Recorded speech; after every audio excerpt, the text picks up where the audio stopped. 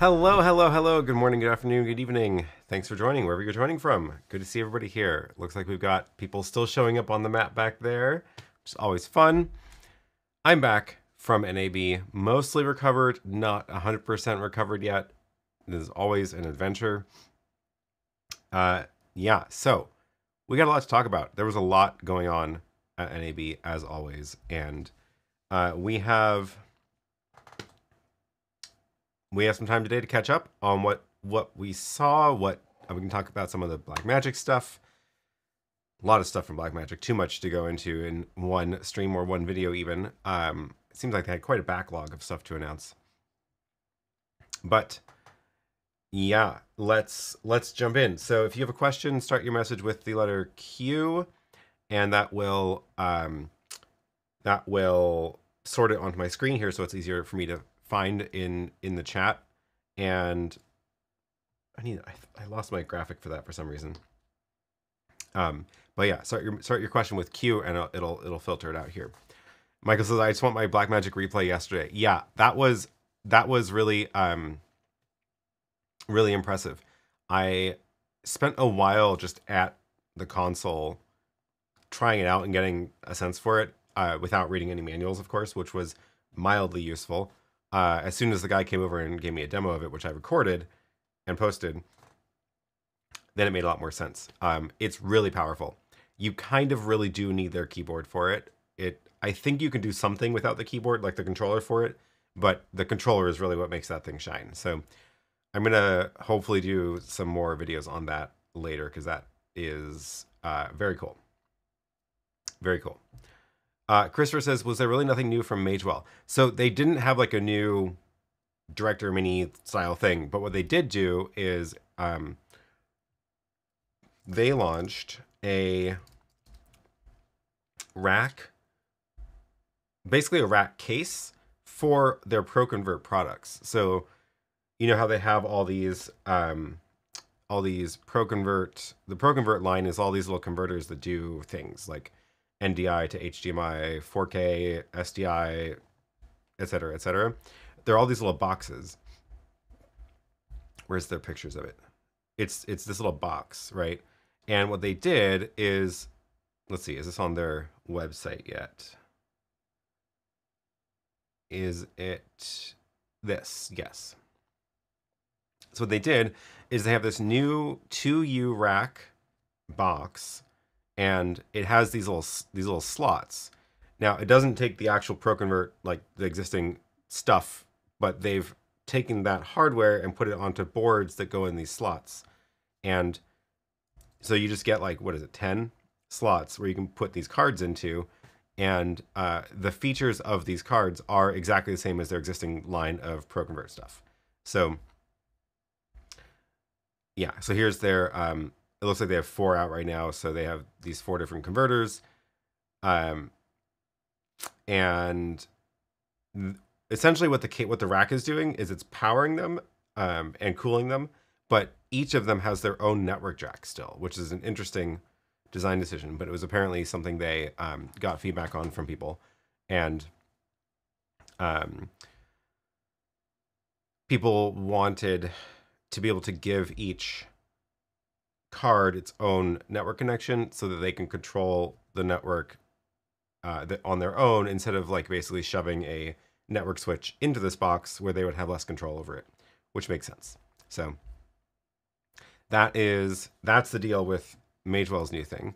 Definitely a cool thing, because like I have now 3 cards in that rack, or ProConverts in that rack, and they're just like, it's a giant mess back there. So yeah, that's cool. Let me scroll through the chat real quick. Tech Condo says jet lag galore here, and it was cool. Yeah, Tech Condo, I guess that means you're back in the Netherlands. I just ran into Tech Condo in Portland, actually. Clear Life Media says, I'm excited. Got gifted the 2ME 4K Constellation. Excited to put it in our trailer. That's cool. Fun. That sounds like a lot of fun. That's a good box. I think that's a pretty solid entry for into the 4K world, because the 4ME 4K is $9,000, which is a lot. But now the 2ME 4K is $3,800, which is still a lot, but it's like, I feel like it's a little bit more achievable. And weirdly, it's actually the same price as the HD version of the 4K, which is the one that I bought a while ago.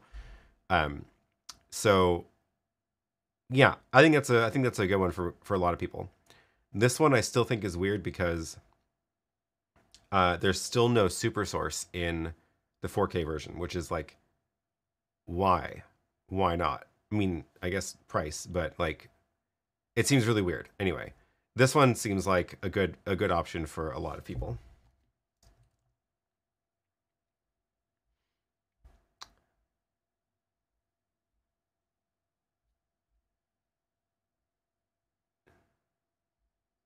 TVJ says modular frames are big in the professional TV world, and a lot of cards have their own RJ45 jacks. It makes sense. There used to be a standard called overengineered that Blackmagic had cards for. It was a great concept that I think fell off for some reason. I remember seeing that on their website a long time ago, and then yeah, I never really looked into it much. Christopher says, with the new Blackmagic 4K constellations, besides total ports in and out, what's the benefit of 2 MEs over 1 ME? Well, the big benefit is SuperSource, because like this is SuperSource is the thing that I'm using to make this layout right now of my picture next to this screen scaled down. And there is no SuperSource in the 1 ME, which again makes no sense to me. I don't know why they did that, because all of these are also 1 MEs, right? These are all, they don't have 2 MEs in here. So these are all 1 MEs, and the Extreme has SuperSource and these have SuperSource. So why didn't they add it to the rack mount one? So yeah, other than the total ports, if you want to do this kind of layout side by side in your streams, you're going to have to go with the 2ME rack mount version if you're going with a rack mount.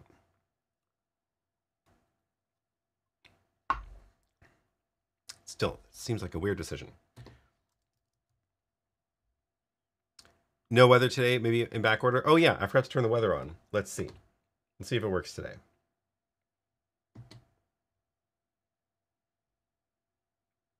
I think so. Let's make sure it's reloaded because sometimes it gets stuck.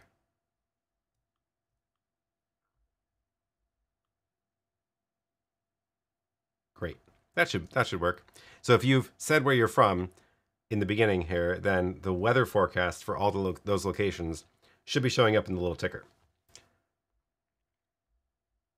I agree that it's weird that there's no super source in the 1ME.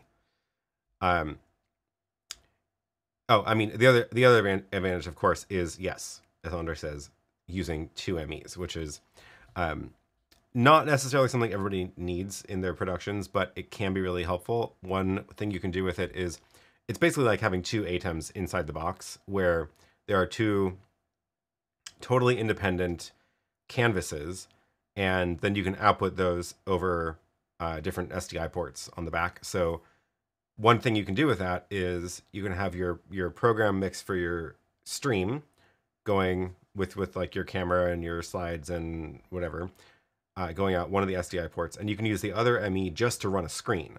And then instead of only hard cuts, like, you know, you can always run a screen by using, where did my software control go? The ATEM software control app keeps crashing on my computer. It's interesting.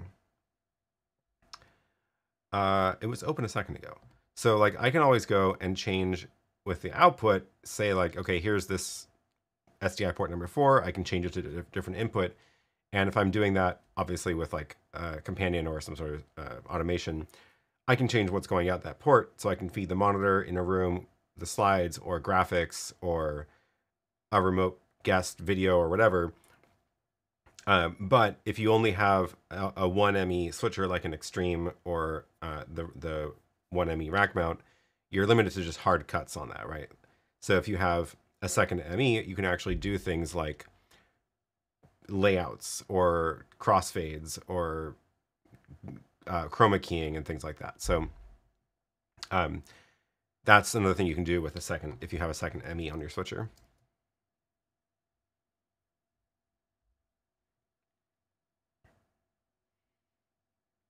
And yes, what you're doing is correct. If you have a multiple ME, then they chain together in one direction, but not the other. So if you look at mine, I have in my ME1 section, I can choose what's going out ME1. I can make it the super source like right now, or I could say, actually, I want you to show what's on ME2 or ME3. But if you go up to ME2, you don't have the ability to show ME1. It's only the sort of downstream ones. So ME4 can be displayed on any of the other ones higher. ME3 can be displayed on the higher ones, like that. So that starts getting hard to keep track of in your head if you're switching things that way. The sort of simpler way to start is just using the MEs for totally separate programs where you're doing like, feeding the slides or feeding two different streaming encoders. Like you're sending one thing to Facebook and one thing to Instagram or YouTube or whatever, where you're sending different graphics. Okay, cool. Lots of good questions coming in. Oh, Tarek says 2ME doesn't have MADI, only 4ME. Yeah, that's been the case for the HD ones also, which is, I don't really understand why they did it that way, but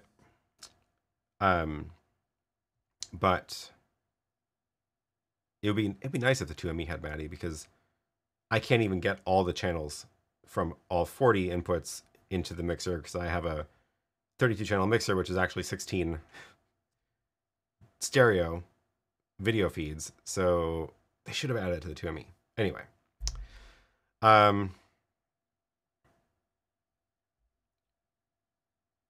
Okay, cool. Don't forget to put a Q in front of your question so I can so I can get to them. I'm going to catch up here in a second.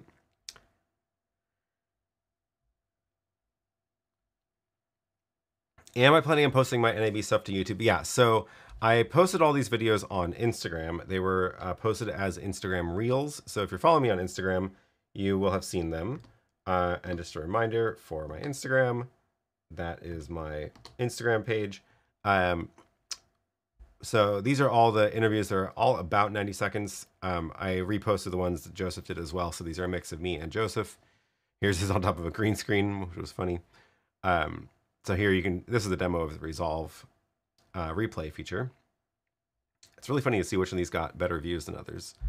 The RØDE one was the first one I did, and it's one of the top ones there with 20K plays. But yeah, you can go take a look at all these for the quick little quick clips of what was going on. I am planning on posting these to YouTube in horizontal format. So the whole idea with this project was, and the reason these are all already out is because, so this was sponsored by Atomos, using their Atomos Ninja recorder, which has the camera to cloud connection. So it's the little recorder on top of the camera, and the camera we had vertical again, and it's recording 6K open gate, which means the resolution of that rectangle is actually wider than 4K is wide. So 4K wide is like 3820 or whatever. So the 6K short direction is already wider than that. So we rotated the camera. The Ninja on top of the camera is getting that vertical video, uploading to Frame.io, and I can actually show you what those look like in Frame.io. So that's got, we had a backpack with a cellular connection on it, and that backpack worked really well this time. So like as soon as as soon as we stop recording, the video is just up on Frame.io already. So here is, oh, let me go to the raw folder. So in cloud devices, here's day one video. So here's all the clips.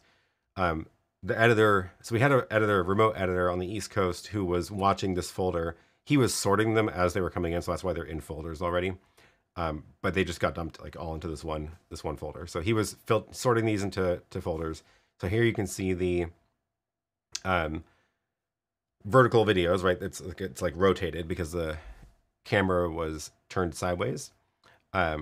So this is the video that we recorded, and as you can see, the aspect ratio is not 16:9, it's 3:2, right? So this dimension up and down is actually wider than a 4K video. So when I turn this and crop a horizontal crop out of it, it'll be better than, more than 4K already. So it'll still be great quality when I re-edit these for horizontal format. But these were vertical format, so what the editor was doing was, as these were coming in, he was just working on them immediately and editing down into short clips. So that's what we posted to Instagram, was these short little clips. So I saw a question in here, which is relevant. Where was it? Christopher, why didn't you post them as YouTube shorts in real time instead of Instagram, which none of us use? Correct. The problem is that YouTube shorts are limited to 60 seconds, which we did that last year, posted it to both, and it was really hard to get these edited down to under 60 seconds. So either we ended up posting a cropped version, just a trimmed, ended early version, which is weird, or we had to just cut out more of have the editor do it, have the editor cut out more of the content, which wasn't great. And we weren't very happy with that. So made the decision this year to only post to Instagram. Sadly, I'm sorry. Maybe we'll try to figure out a solution for that next year. But I mean, one option is to not post them as shorts on YouTube and just post them as videos. But then it's like kind of weird to post a 90-second video on Instagram. So yeah. Michael says, I'm offended. I use Instagram. Well, I'm glad you were watching. Yeah, it's tough. It's definitely tough. But that is something we could definitely try to improve next year, because this was we learned a lot from last year and implemented a lot of that stuff this year, and it worked really well. Jim says, excellent job by you and Joseph on all the videos this year. You guys really got it down pat. Thanks. It definitely helped having an editor. This year's editor was fantastic. He did such a good job. He was just on top of it. As soon as the videos were coming in, he just, most of the time it was the first edit was good enough. And at most there was like 2 things I had to ask him to change on a video. So as he was doing these edits, he would do the edits and then post them back to Frame.io in this for review folder. So I'd be sitting on the show floor and running between booths, or while Joseph's filming something, I'd be reviewing these, and then we'd go through and be like, okay, I actually want to use this other shot in the beginning, or trim out this phrase that wasn't relevant, or whatever, that kind of stuff, and then post back notes in the Frame.io comments, and he would upload a new version pretty quickly after. And yeah, it was great. So then as soon as it was good enough, I would download it on my phone. Thankfully, my internet on my phone held up pretty well on the show. Download that. They were about 150 megabytes each. So posted to Instagram, tagged a bunch of people, which took a long time to remember all the tags and all that stuff you have to do. But yeah, worked pretty well.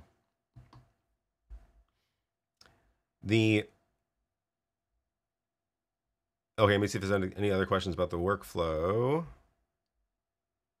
Yeah, I agree YouTube needs to extend shorts. I wish they would just at least match Instagram, because then you don't have to do a separate cut for YouTube. Silly. So funny about YouTube shorts being 60 seconds, they supposedly came to compete with TikTok, which can be 15 seconds to 3 minutes. Yeah, it makes no sense.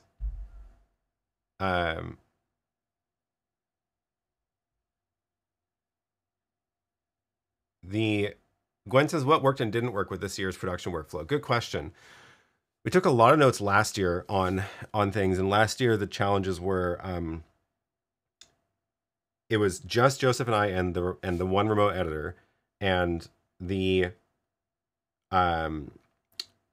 problem was that because it was just Joseph and I on the floor, we were both always busy, either filming or being on camera, and that meant that there was like 0 downtime. So we were running around to booths, learning about the product, doing an interview, filming, and somehow reviewing the footage. So we got behind pretty quick. Plus last year, the editor was a lot slower. So this year, the editor was much faster and took fewer revisions back and forth, but we also had a camera person. So Atomos sent one of the people at their booth to be camera operator for us. So he was filming us, which meant that while Joseph also had speaking gigs, so he was just like way busier than me. But while Joseph was in the speaking gig, I was running around the floor with the camera guy filming stuff. And then as soon as Joseph was out of his speaking slots, the camera guy would go follow him. I would get a break, and that meant either reviewing stuff, posting stuff, or going to booths to go scope things out. And also, we had another person who was like a scout, and his job was like most of the interviews on Sunday I had pre-booked. So I had like emailed people throughout the week being like, hey, I'm at NAB. I want to do a little quick interview. Let's pick a time slot on Sunday. So most of my Sunday was already scheduled. So on Sunday, the scout was in the other hall, walking around to the booths, texting photos like, hey, is this interesting? Should I set up an appointment with this person? So that was fantastic, because it meant we could kind of be in 2 places at once. So he was setting up interviews for Monday and had the contacts with all the booths. So then by the time I would show up on Monday, all I had to do was be like, hey, I'm here to film the interview, and they already knew everything. They already knew like what the project was and who was going to be on camera, and like, oh my gosh, that was just like it was so helpful. So that worked really well. What didn't work well? Let me see. I took some notes. Where did I put them?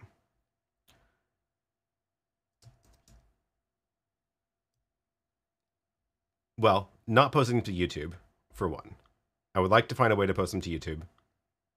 Somehow. I don't, but obviously I'm not going to do 2 edits of all these, right? So so that's one thing I would like to fix. The one thing was, if a product is actually new to me, if I'm not actually familiar with the product, it took longer than I wanted to kind of get up to speed and formulate the questions. So a lot of the products were like straightforward, like the Rode interview mic. I hadn't seen it before, but I can see very clearly what it is, that it's a Rode Wireless Go transmitter in a handle, right? So I know exactly what that does, and that means that if I'm already familiar with a Wireless Go or Wireless Pro, I know kind of the scope of what it does, and what questions to ask because of that. But for something that's like completely new, beyond just like asking, what is this product? Tell me about the product. It took a while to like learn enough about the product to actually ask a question. So that is something. That's something. And then the other thing that we could have done better was, this one's tough. So we made a decision, which worked well both last year and this year, to where the interviewer, me or Joseph, always held the microphone. So if we're asking the person a question, we're going to point the mic at them, but we hold onto the microphone. And the reason is that otherwise they end up just sort of talking forever. And they end up just like going on and on and on. So it's a lot harder to like physically grab the microphone back to cut them off. It's a lot easier to cut them off if you just are holding the mic and you can just bring it back, right? And that gesture is easier, and they see it too. And it's a lot, yeah. So that worked. The problem is that doesn't lend itself well to quick back and forths. So if I was like, oftentimes towards the end of the video, I'd be like, thanks for chatting. This looks great. And they'd be like, yeah, sure. And see you next time, whatever. And that back and forth doesn't work. So I want to figure out a solution to that, which might be just I wear a lav and use the audio from the lav all the time. And the interview mic is just for the person. Could be. Not 100% sure on that. But we actually did have, I was wearing a lav, and that was our backup audio track. And he used it a couple of times in the edits, but not super often. So that was one thing.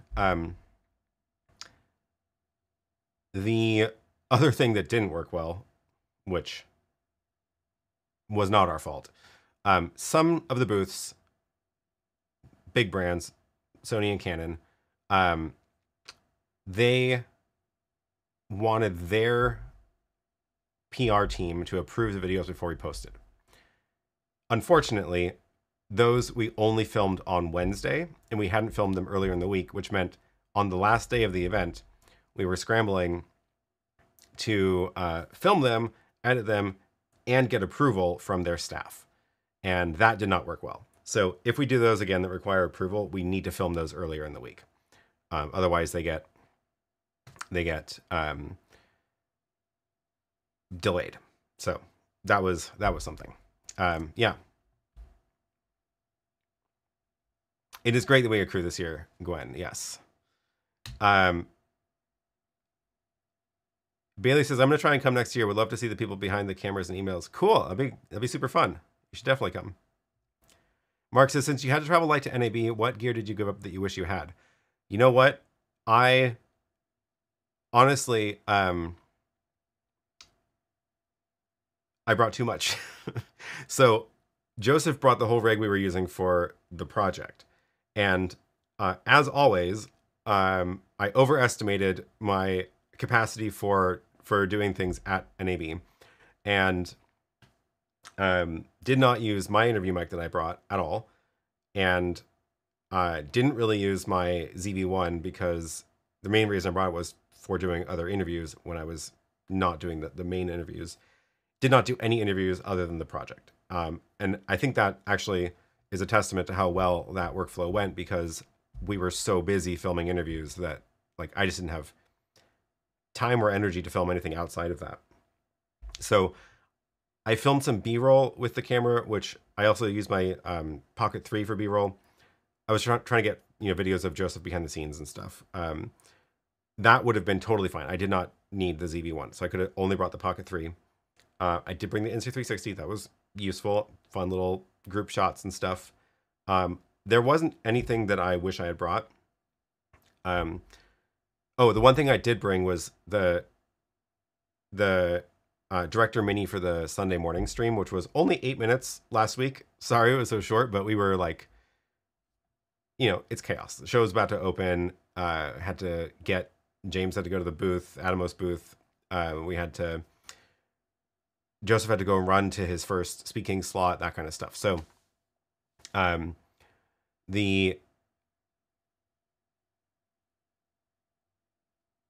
then the other, so for that rig, oh yeah, I made a whole thing about that rig, which I wanted to talk about.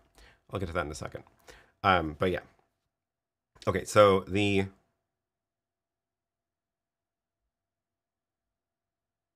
me see if there's any question or any chatter in here about this.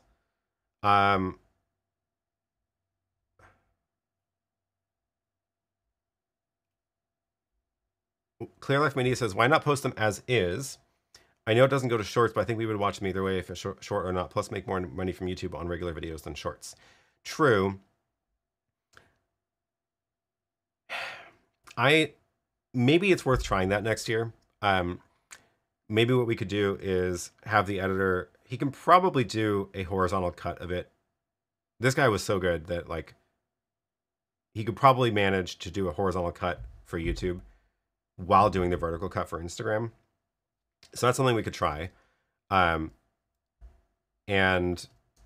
if that's the case, then we could try posting the 90-second horizontal video to YouTube at the same time as just a regular video.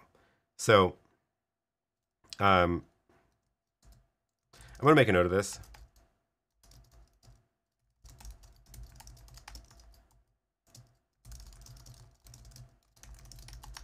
I am curious how those videos would do on YouTube, because they're like, the YouTube algorithm knows that shorts are a different thing than regular videos, but it doesn't really think about the difference between a 90-second regular video and a 10-minute regular video. So like, I don't want those videos to like tank the stats of everything else. I don't know. I might be overthinking it, but it might be worth an experiment anyway. It is more work. I don't think I would want to post vertical, not shorts to YouTube. You can. There's no rule that says the aspect ratio has to be 16:9, but that seems weird.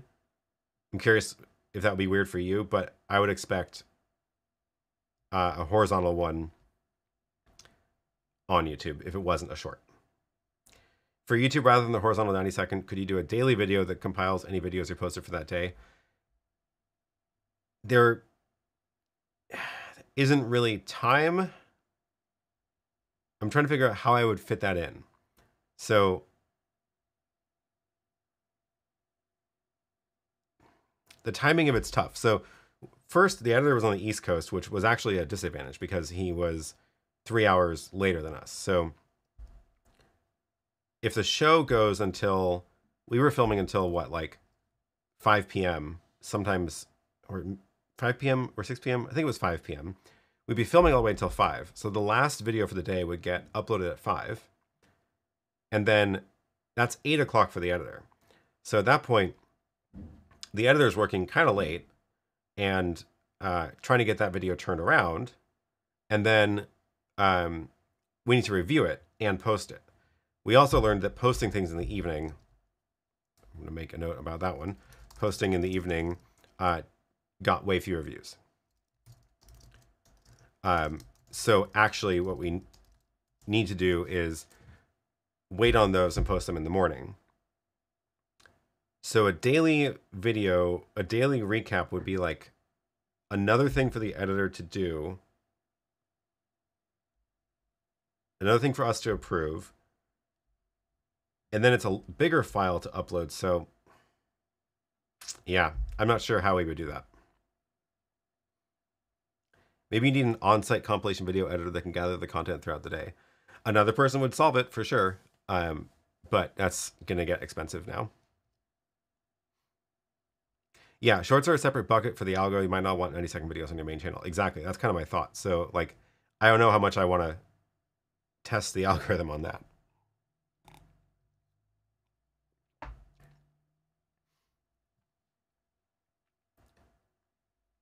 You need to tell them no pre-approval before posting. If they want coverage, they will agree to that. Yes, that is true for most things. This was a special case, which I can't get into why, but yes. I agree that it's not worth anybody's time if PR people want to approve it. I'm not going to get into the details of why we had to do that. It was also the reason that it was all the last day. So going to try to avoid that situation next year. How about a summary of reels? 3 videos side by side, left video plays, other 2 pause, then middle video, then right videos. That's what I did in the recap for last year. Where was that?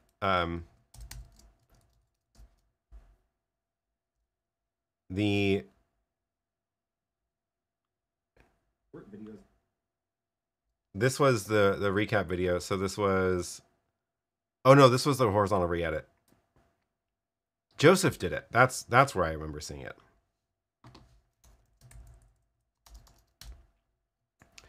He did.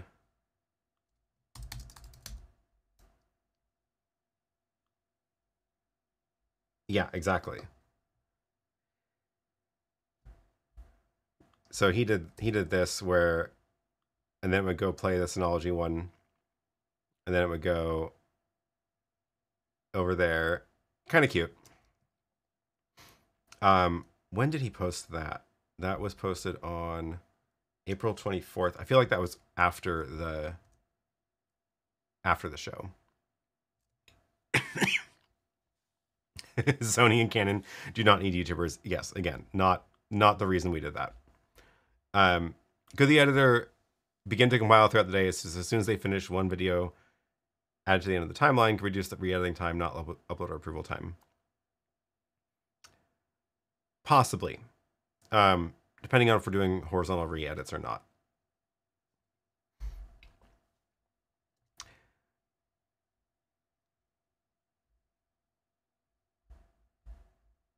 Okay, let me see if there's any other any other chatter about this.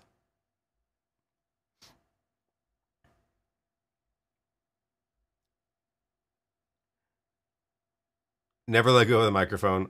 Yeah. Jim says if they're good, they come armed with a well-rehearsed elevator pitch. True. I like to get a little more than the elevator pitch, like why it's relevant to people who watch my channel specifically. Sven says the quick back and forth is usually the part that doesn't add much to a short info video, in my opinion. That's interesting. I feel like that makes it more interesting. Otherwise, why are you watching my video? Why not just watch their press release? I don't know.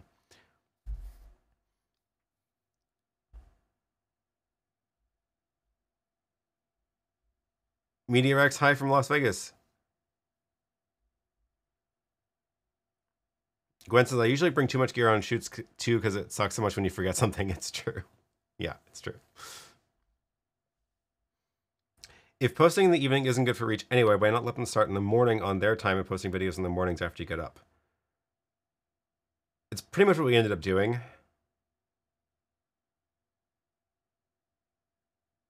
But yeah, if maybe we don't need to keep the editor running late. You should watch the Gotham Sound videos for how they did audio in their interviews. Cool, I will.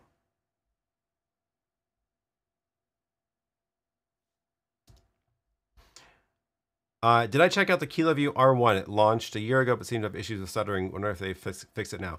I didn't make it to the KiloView booth, and I'm really sad. What happened with that? I had wanted to.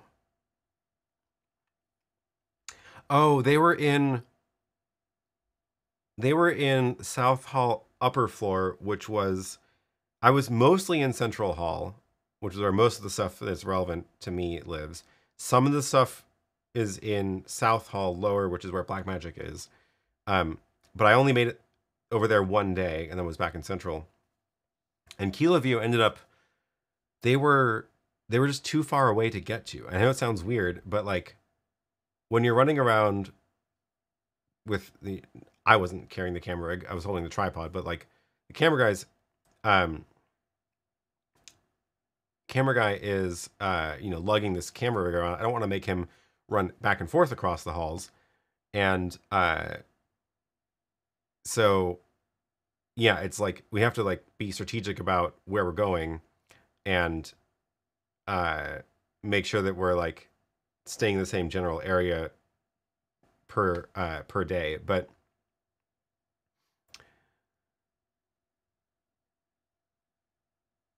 yeah, it was sad to miss them at the booth. Regarding the back and forth, I meant the exchange of niceties. Oh yeah, I didn't give a good example of what I was talking about, but yes, I agree. We don't need, hi, how are you doing? How's your NAB so far on the interview?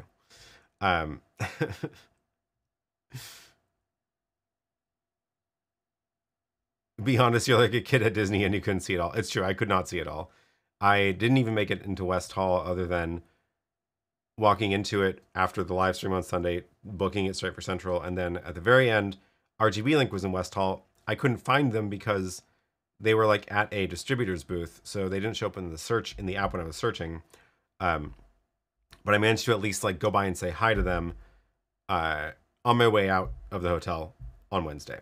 So didn't get an interview with them either.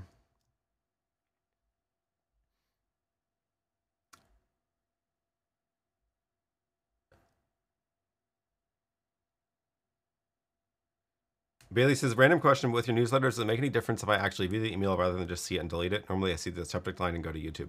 No, I don't care. It's not like, it's my own email platform. It's not like I'm getting email stats by you viewing it. Sven says, why I watch your videos? Because you select interesting stuff. If I watch all press release videos, that wouldn't be needed, but I don't want to sift through all that. Okay, that's fair. That's fair. So think of me as like a filter, trying to filter the interesting stuff.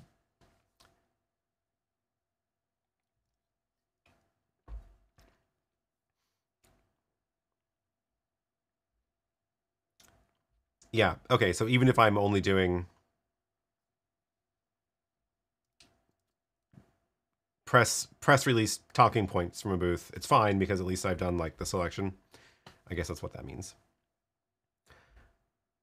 Art says, I've been to NAM a couple times and it's the same thing, you can't get to everything. I almost went to that one year. It was before I was doing YouTube though. And now I can't remember why I didn't go, but probably was fine. Okay.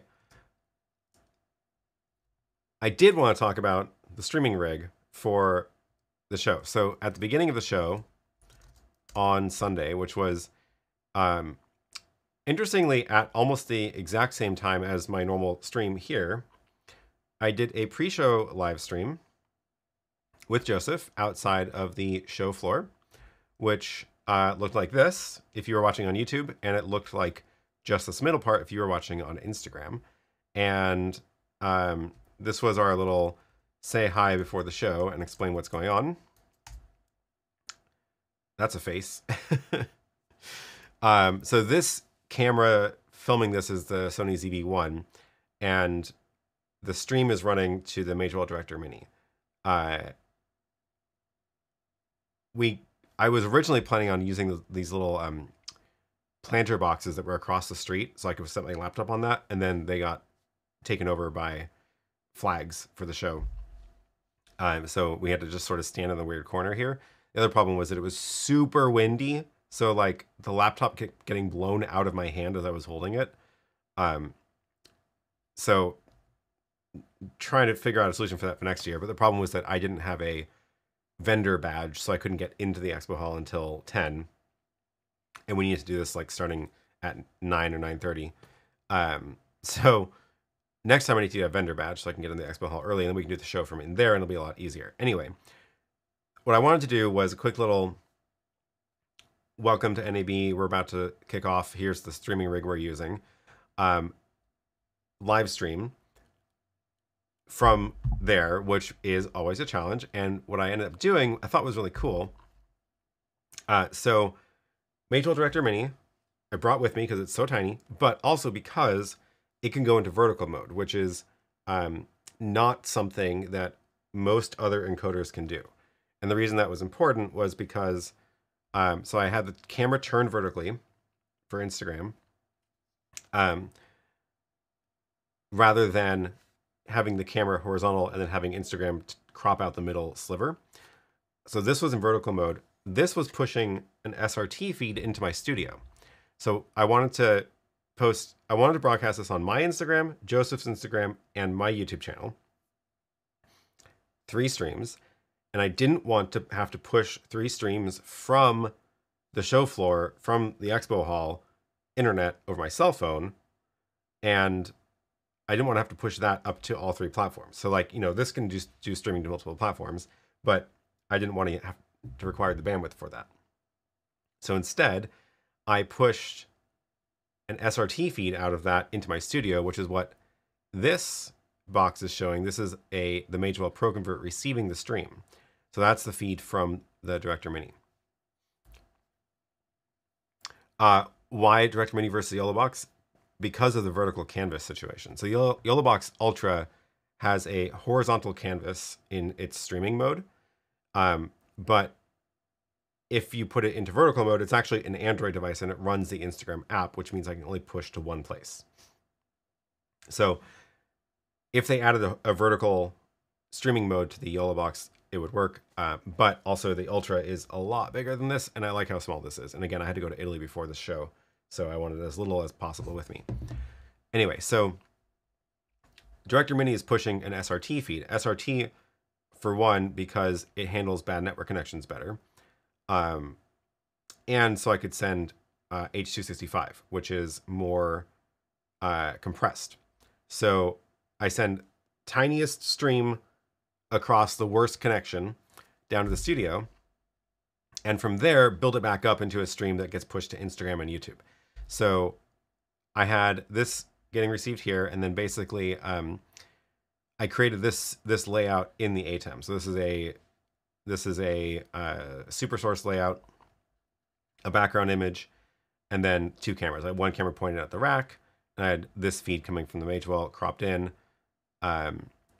You'll notice that the Magewell is receiving it as a 16:9 horizontal and giving me only the middle chunk. That wasn't exactly what how I wanted to do it, but it ended up being the only way that I could really put together on such short notice. It worked fine. So essentially, this layout was getting created in my ATEM, which you can see on the ATEM screen here, and then getting fed into the Epiphan Pearl Nano, which is down here, because this can broadcast to multiple places. So the Pearl Nano was pushing this stream to YouTube and Instagram, and if you give a horizontal video to Instagram, it'll crop the middle part. So on Instagram, all you saw was the middle chunk, and on YouTube, you saw the behind the scenes on the sides as well, which is kind of cool. It worked really well. I have a little gear diagram of this, which I can also give the link in the chat. Here is the gear diagram. So on the show floor side, I had my ZV1 Pocket 3, which honestly I didn't really need at that point, because we had the ZV1 in such a wide angle. It was the same field of view as the Pocket 3 anyway. Also, it was blowing over in the wind, so couldn't really use that shot. I had a travel router with me, which was VPN into my studio. That was the other cool part. So this travel router had the VPN connection, which meant the Director Mini was pushing to the local IP address of my Magewell Pro Convert over the VPN, which worked. And then I have my phone, my iPhone, wirelessly connected to the hub, sharing its wireless camera to the Magewell Director Mini. That part didn't work as well as I had hoped.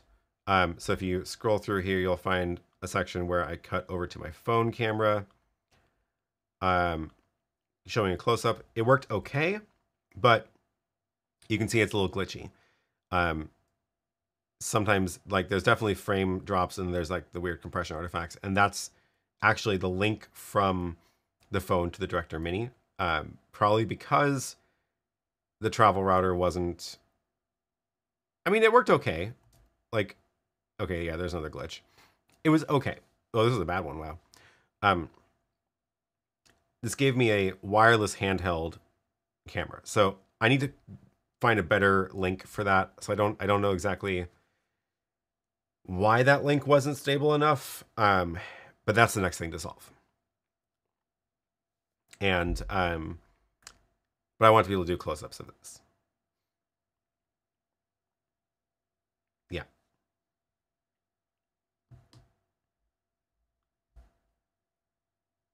I'm glad it worked to design the multi-streams and different aspect ratios is such a treacherous minefield.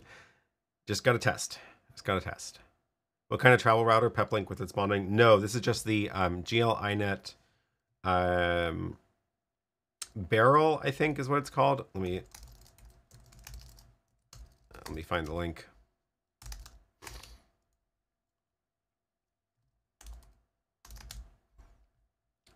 No.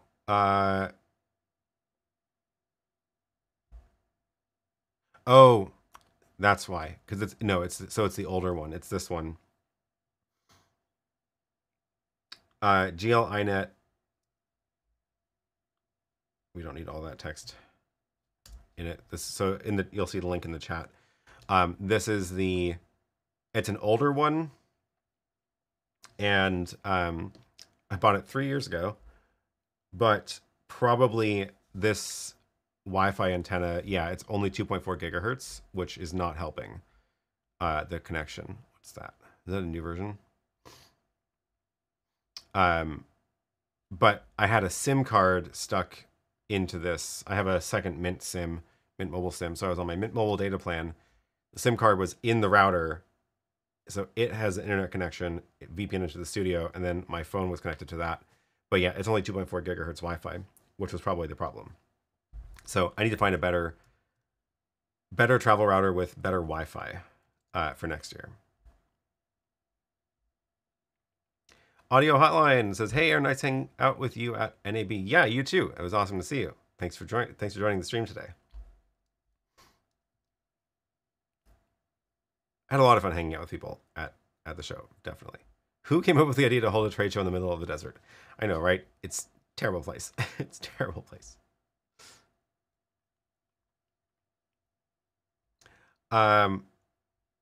Bailey has to head to bed. Yeah, it's late over there. But see you next week.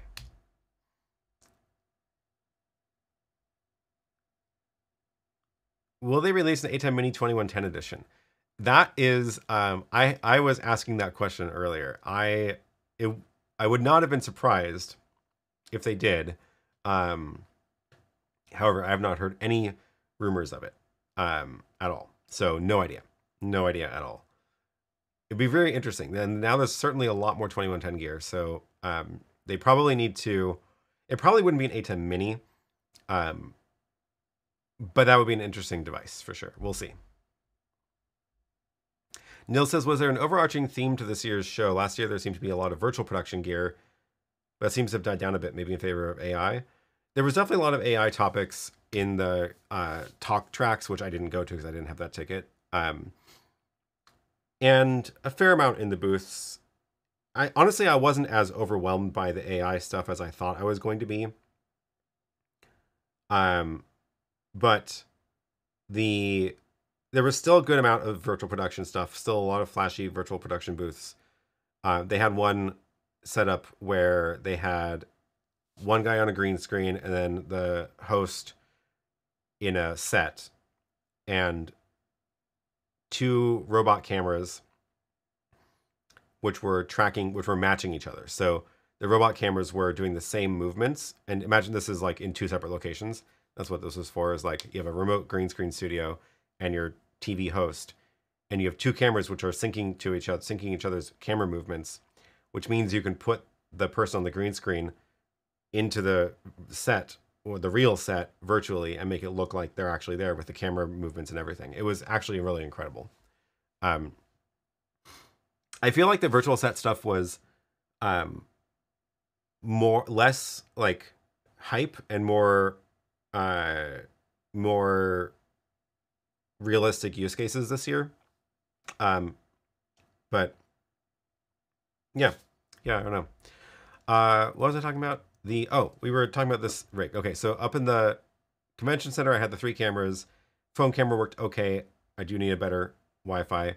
Director menu was VPN'd into the studio, pushing to the local IP address of my Magewell Pro Convert, which was feeding into the ATEM, along with the camera of the rack and a graphic, which then was feeding to Pearl Nano, encoding the 3 streams. So that's kind of the rig, the setup for that. And it worked well, and I think I would do that again next year. Need to get a better Wi-Fi router with better Wi-Fi so that that camera can do better. But other than that, yeah, it worked pretty well. And I liked having the horizontal stream on YouTube with a little BTS Easter egg and stuff. So that was kind of fun. They need to move it to Anaheim. That would be cool. Yeah. Raul says, random question. Do you think it makes sense to combine a 2ME with a 40x40 hub, trying to justify the 4ME? Okay, so the big difference between the ATEM and a video hub is the ATEM is resyncs and scales all your video sources. So whatever you connect into the ATEM, it's doing frame rate conversion and scaling there. So by the time it's in the video mixer internally, it's all consistent. What that means is that the outputs are always on and they're always the same resolution and frame rate. So if you have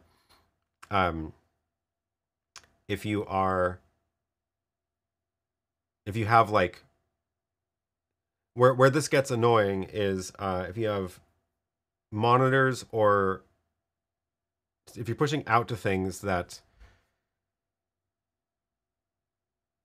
well, anything. Yeah, pushing out to anything. This is the problem with pushing out. It's a problem with the outputs. If you're all in the ATEM, everything is great. So like if you look, like any of the screens around here, like that TV, right? On that TV, I can change that very quickly between all these different things, right? So I can say, oh, it's my Apple TV. Oh, it's my Fire TV. Oh, it's my ME1. Oh, now it's a multi-view. And notice there's no flicker and it's all instant, right? So the TV, the reason is because the TV is seeing it as just one video feed the whole time. With the video hub switchers, that is more like physically unplugging a cable and plugging it back in.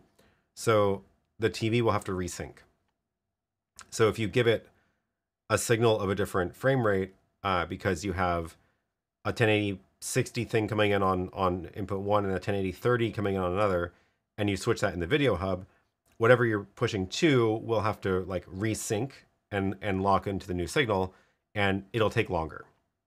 So at best, when you're using a video hub, you get a split-second black frame, and at worst, it can be several seconds of switching over. And it totally depends on what you're pushing to also. So for that reason, you don't really want to use the video hub router for live switching during a production when things are on the screen. And it's a little bit risky to even use it to switch when they're off screen, because it can take longer than you might want, or you might have to try again. Whereas if you're doing all of your routing in the ATEM, then like there's no issues at all. And that's why, like, if I was using the video hub for this, every time I would switch between this or this or this, the TV would go like, oh, searching for the new signal, what's going on? Okay, there it is, right? Which would just, it would be really annoying. So that's the big difference between ATEM and a video hub, which again may or may not matter to you. So that's the big difference. Other difference is obviously, well, 2ME has a lot of inputs, so it's not as much of a problem compared to like an ATEM Extreme, which has only 8. But obviously, if you have 40 inputs and you have on the hub, video hub, and the 2ME has only 20, then you can only route 20 to the video hub or to the ATEM at a time. But yeah. Grant says, Blackmagic still sells their smart video hub clean switch, which has resynchronizers to avoid this thought that would have gone away with the new 12G video hubs. I suspect they're not planning on replacing or creating a new version of that. That's my suspicion, because they didn't update it with the new video hubs. And I guess maybe they just still have them around. But I suspect that's not going to continue. I think at the point that you're building in the synchronizers and stuff to make it a clean switch, it's basically an ATEM at that point. So, yeah.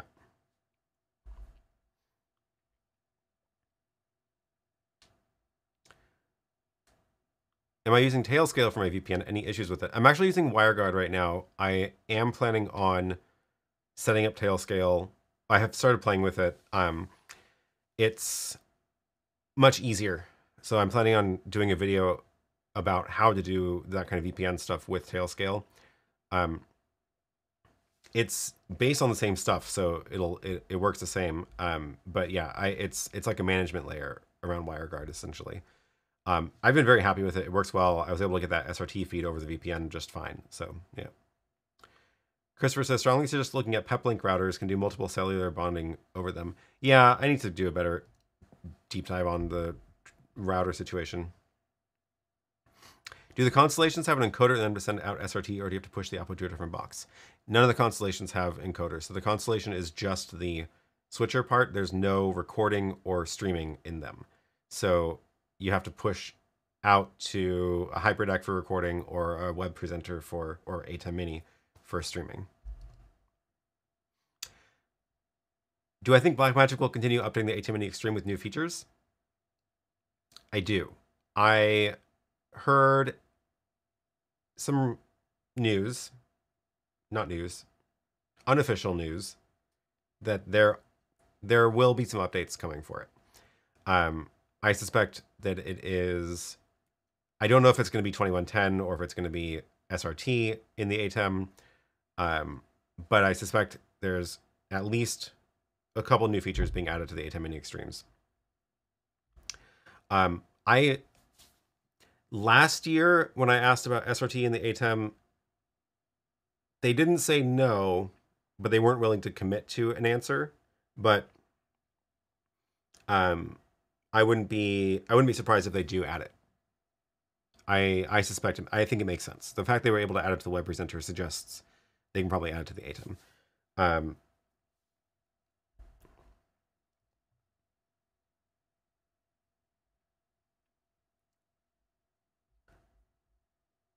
Feature request mix minus. Yeah, that'd be nice.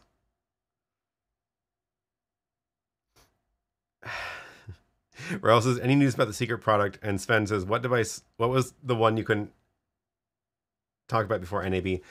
Unfortunately, I still can't talk about it. It got pushed back. They had to push back the launch for some reason. I don't know why.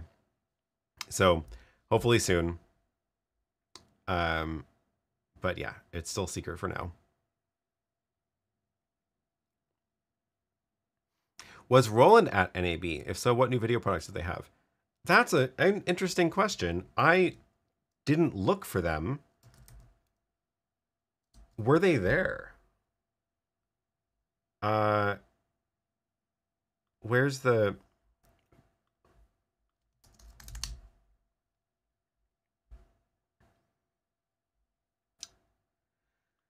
Find exhibitors.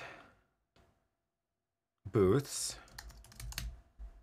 I don't think they had a booth there. Interesting. Andre says, I vote for a Streamer X with more inputs. That would be cool. A Streamer X is really cool. I didn't really fully understand the capabilities of the Streamer X when I saw it at NAB last year. Because I still haven't ever used a Rodecaster, but it's got the full Rodecaster audio processing in it, which can do a lot of audio routing, which makes it super useful. Which is why I did that video a couple weeks ago about using it for recording Zoom meetings, because you can actually do the weird audio and video routing you need with it to get good recordings of your Zoom calls. Presentations, not calls. But yeah, the Streamer X is a cool little box for sure. It's mostly a capture card with the audio processing in it. Here's the video.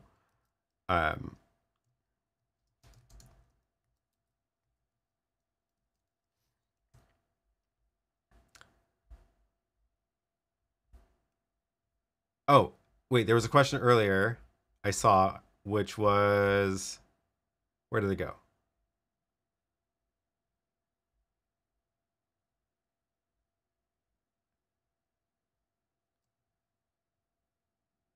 Oh, this is a good point from Christopher, not what I was looking for, but yeah, they really need to dump the built-in MADI and make a digital I/O slot and then offer cards like Dante in addition to MADI. I agree, that would make a lot of sense. Ah, there it is, from IT Never Gets Old. Did anyone have anything like your presenter micro switcher concept? Okay, so funny story. I was filming stuff and we had our scout going around to the booths and he was like, hey, Aaron, somebody says they made a product based on your video. And I was like, what? I haven't heard of this. And it turns out it's SproLink, which only a couple weeks ago I did a live stream demo of the what was it, the R2, which is a let's see if I have it on here. This one, Neolab R2 Plus, which is the one with a little screen on it. But it's like a 4-input video switcher, like an ATEM Mini with a screen on it, and it's fine. Nothing like super groundbreaking. You know, it's got what features you'd expect, more or less. But they they also have two devices that they were showing, which I was very interested in. One of which is literally directly based on the video I made, which was called like "These Streaming Devices Don't Exist," and the guy at the booth. This is the diagram from my video. The guy at the booth actually like had my diagram on his phone and it was like, yeah, we watched this video and then made this device. And so let me back up. This little box, the goal of this box is that there is currently no video switcher that can actually be used for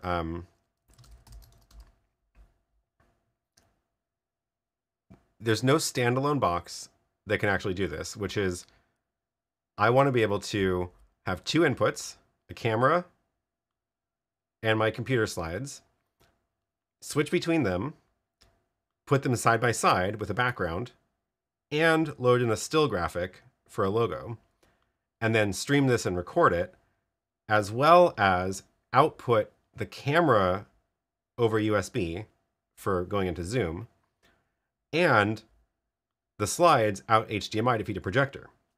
Doesn't exist.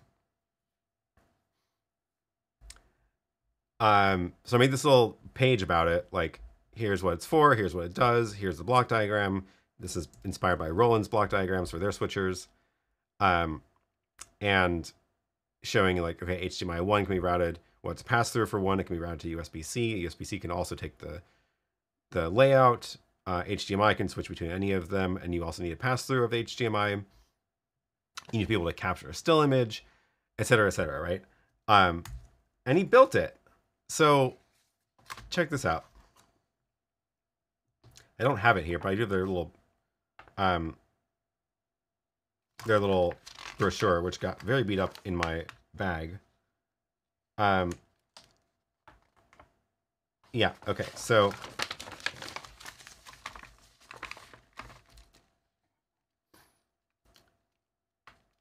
dual 4K camera streaming and recording. Okay, 2 cameras, mic, computer live streaming, dual.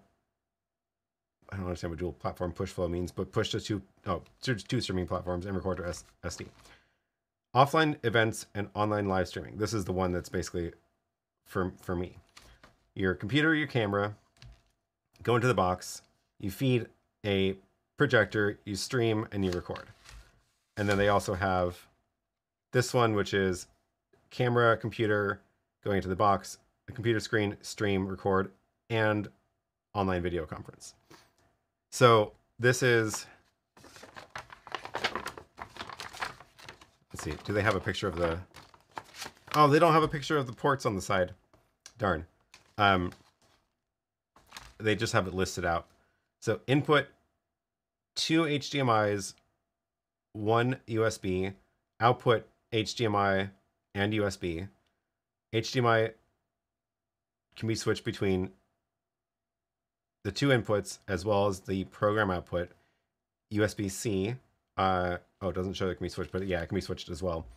Anyway, this little box apparently can do this. So that is very exciting. I'm going to hopefully get, it's not like out yet, but they were showing the beta of it there. So yeah, hopefully I'll get one in and be able to actually do a demo of that. Isn't there the Magewell USB Fusion product that does that? That one is very close, but there was something about it that makes it not exactly the same.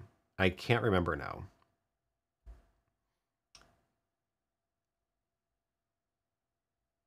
Turns out the Chinese watch YouTube videos.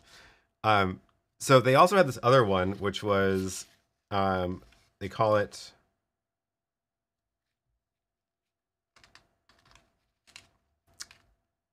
this is a confusing description, but virtual multicam switcher.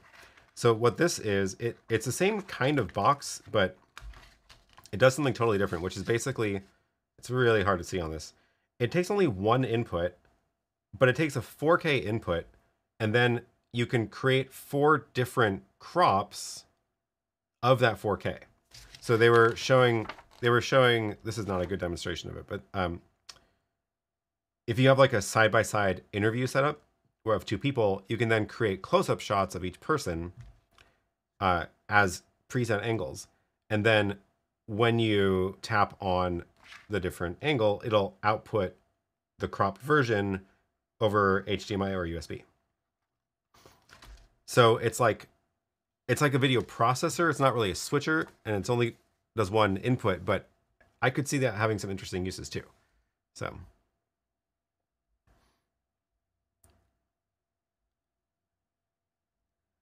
Andre says, you know, Aaron, the video made about Zoom recordings pushed me towards a gigantic setup with the ATEM Extreme, Rodecaster Pro 2, Magewell Director Mini, even with mix, minus, and streaming. Oh, cool. Well, we should do a little studio tour of that. That would be kind of fun.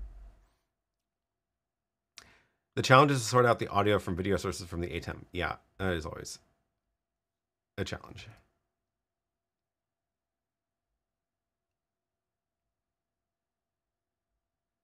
Andrew says, wow, I thought the new Rode interview mic was a secret product and was surprised why you have been so excited, but now I know it wasn't the big launch. Very intriguing. Yep.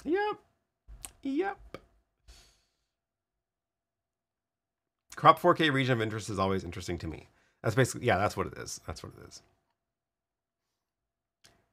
Do you think it's possible to use the Rodecaster Pro audio in the ATEM Mini without a physical cable, but through some configuration on the computer? Would it be possible with the Rode Unify?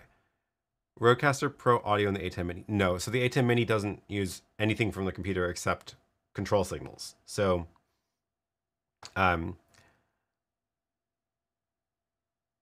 yeah, you have to get the audio into the ATEM through some sort of cable. Assuming you're streaming from the ATEM Mini. If you're streaming from OBS or something, then yeah, you can bring your video into through the ATEM Mini and audio through the Rodecaster into your computer streaming software. But if you're streaming from the ATEM, then everything has to go into the ATEM. The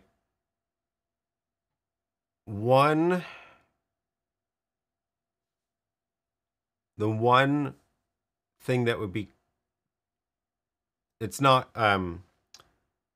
exactly without a cable, but if you are feeding your computer into the ATEM because you're sharing your screen for some reason, you could then use the Rode Unify to route audio from the Rodecaster out of the HDMI port on your computer into the ATEM that way.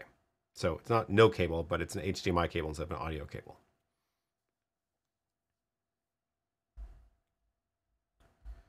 Of all the things you saw, what's the one you most want to get in to test? Ooh, that's a tough question. Out of everything I saw, I do want to test out the SproLink switcher, presentation switcher, for sure. I want to do a deeper dive on the Resolve Replay, instant replay panel, because especially once they, well, so what they talked about in the keynote, what they had set up was like a 2ME switcher with like 4 HyperDecks rigged up. I can just find the YouTube video of this.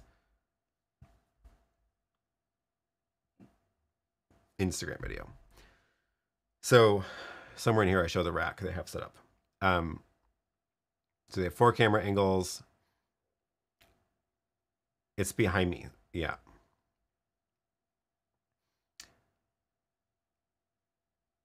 He did a very good walkthrough of it. We actually had to record this 3 or 4 times. Once where he's just like doing it and I'm filming that way. Once again where we filmed a close-up of the keyboard. Once where we filmed a close-up of the screen. Poor guy. He was very nice. Okay, so that rack, there's a 2ME, there's I guess 8 HyperDecks, the Ultra Studio 4K to get the video in and out of Resolve. That's not a small rig. So my question was like, okay, what is the smallest version of this you could do? And the answer is, oh yeah, and they had the 48 terabyte cloud store. Keep forgetting their names. Which again is not a cheap or small box. But assuming disk speeds and network speeds are sufficient, theoretically, you can do this with a HyperDeck Mini recording to a Cloud Pod and the small capture card. What's the name of it? Is it also Ultra Studio? It's the little tiny one.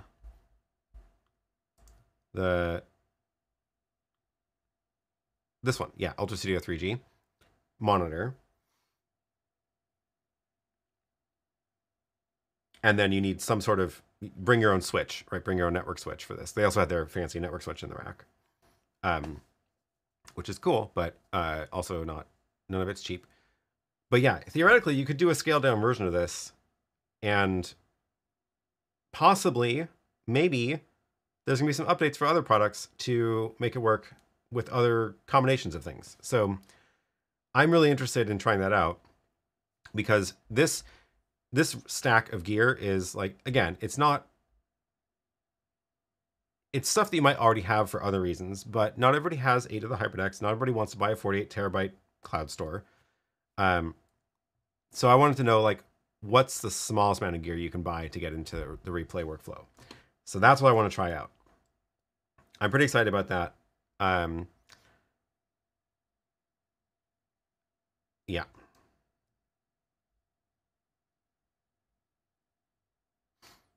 Did I get any hands-on with the ATEM Mini control surface they introduced? I did. I got a chance to play with it a little bit.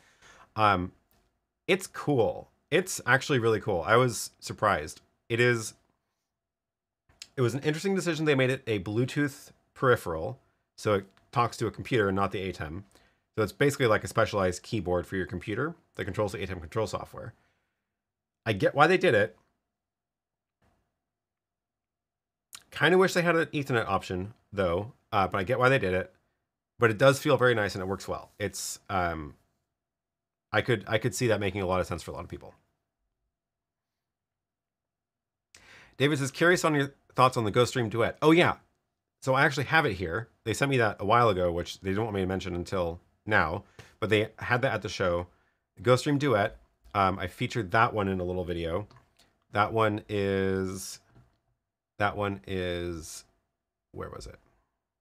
Was it earlier on? Yeah. So we've done a demo of the OC GoStream before.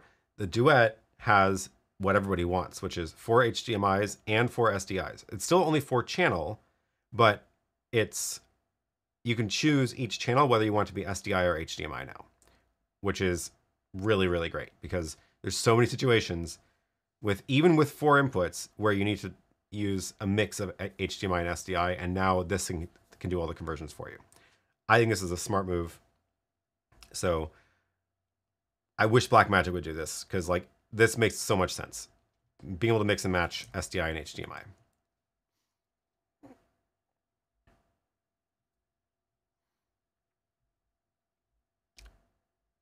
They really should have made it Ethernet with PoE for power. Oh, the ATEM control surface.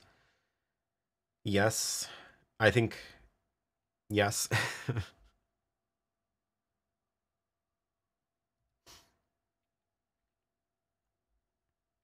The growing file thing is still amazing, and I know Alex demoed it and used it on productions. Yeah, it's wild. So the way the Resolve replay thing works is the HybridX are recording to cloud the NAS. Resolve has mounted that NAS. Jim, yes, I agree. This is why I want to get my hands on that panel. I think you can sort of demo it without the panel, but it doesn't really make sense without the panel because there's so many specialized buttons on that. But all your HybridX are recording to the NAS. Resolve has mounted the NAS folder, and it can watch the files as they grow, and it's playing from the NAS. Like the video you're seeing in Resolve is coming from the network storage, not over a video capture card or something. Which, how does that work? I don't know how it works so well, but like there was almost no delay. So then Resolve was able to scroll back through the video mounted over the network to play it back, which is wild. Super wild. The new Blackmagic Media Player 10G seems to have a lot of overlap with the Ultra Studio 4K Mini.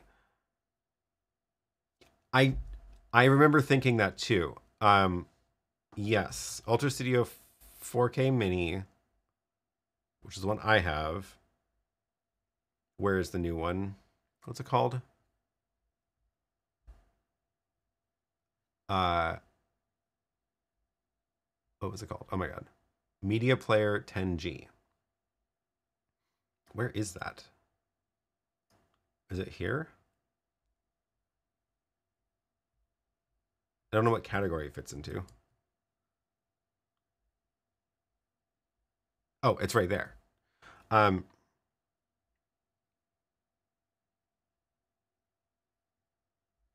Yeah, because it also has a... Oh, well, the network is different, right? There's no network jack on this one. Why wouldn't you just get this at this point? That's the question. Where's the back of it? I need to see the ports.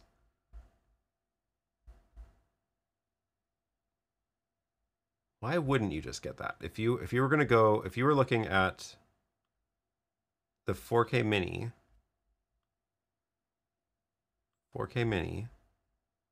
yeah, there's no Ethernet on this one. So we have SDI, 2 outs, in and loop. Oh, analog video, which is super relevant. No analog in this one. We do get analog audio. We have 2 SDIs and loop out. Yeah, if you don't need the analog video, this seems like this is the obviously better choice. Why wouldn't you get it? Because it's not available till June. Yes. But yeah, this seems like a pretty solid option. Also, you get your 10 gig Ethernet through that, which is useful because yeah, that's cool. Okay. Interesting. Michael says the last part of this I still need to test is the output, but recording to a cloud pod and reading the growing file in Resolve does work. Trying to get it all set up on my desk now. Cool. Why don't more manufacturers add PoE to low power devices? Is it hard to implement? I know there's just like chips you can get for it, so I don't know why not. Like, really everyone should be doing PoE and everything, frankly. Oh, no ref time code on the media player. I missed that one. Yeah.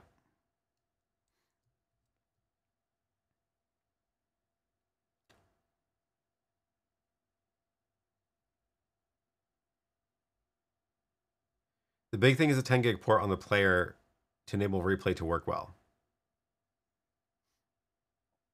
Yeah.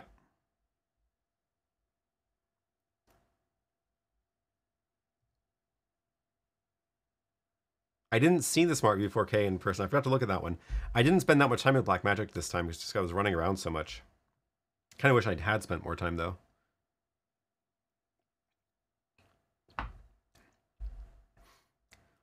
Mixing and matching SDI HDMI would be so good.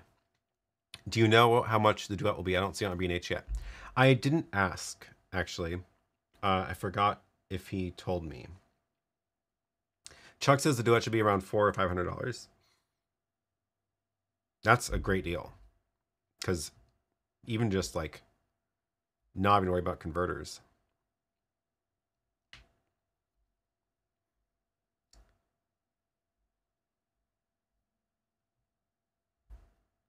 Jim says, how does the YOLObox replay feature work compare with the Resolve solution? That's a good question. So both YOLObox and Magewell now have instant replay features.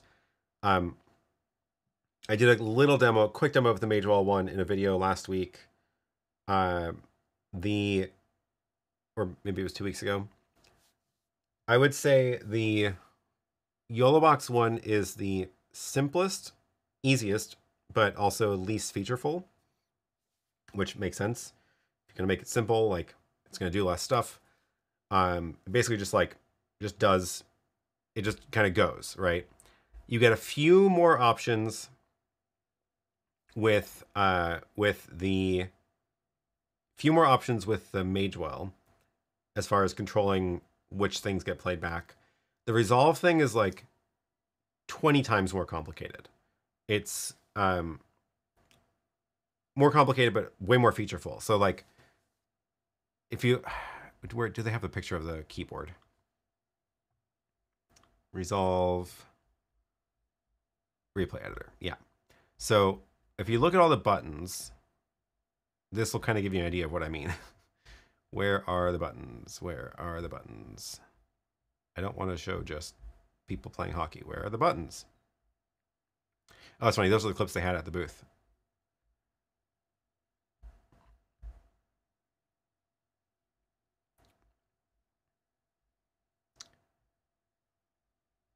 I think they're saying you can use it without the editor. Okay, so here's the keyboard.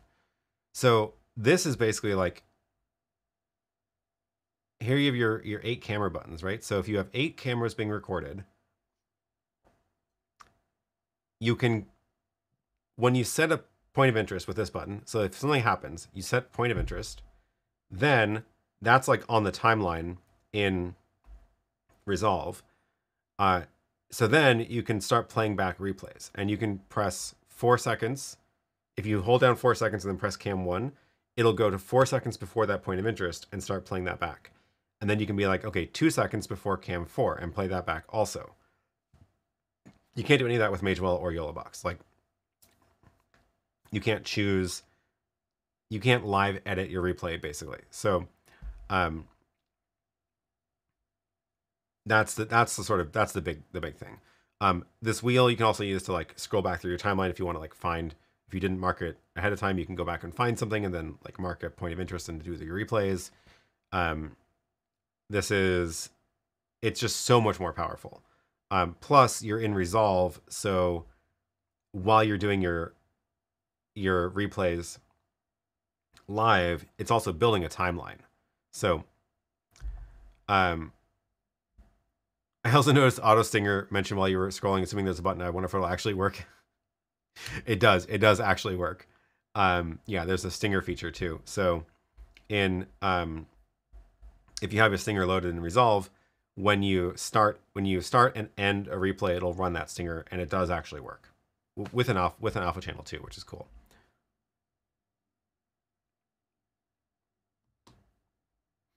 The media player looks like a Thunderbolt dock with SDI. It even has USB for keyboard and mouse. That's an interesting way to think about it, yeah.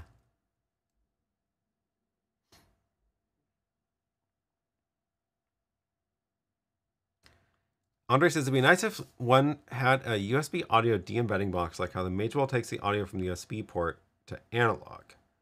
That'd make a nice add-on to Rodecaster Pro and ATEM combo. USB audio to analog? Why can't you just output Rode from the Rodecaster out of a audio jack? I need to get a Rodecaster and play with it. Hopefully they will send me one so I can do some demos. Michael says, I need to buy a new vMix replay laptop for a shoot next month, but I'd really like to just invest in Resolve Replay. If you can get it to work, I think you'll be happy with it. It's very cool. Oh, I totally missed this earlier. Sorry, Wayne. Gotta put Q in front of your question so it filters into my questions column. I was multi-streaming to YouTube and Facebook for 3 hours. YouTube dropped out after an hour and a half. Facebook kept going. How can I find out why? I did 5 other live streams that weekend with no issue. Oof.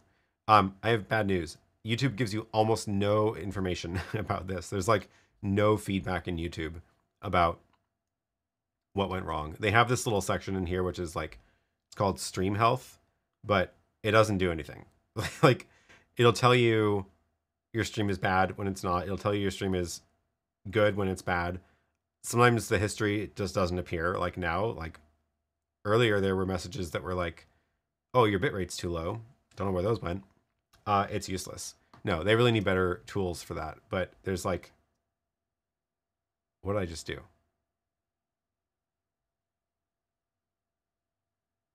I just pressed something that changed what's on the Elgato prompter. I didn't even know that was a thing.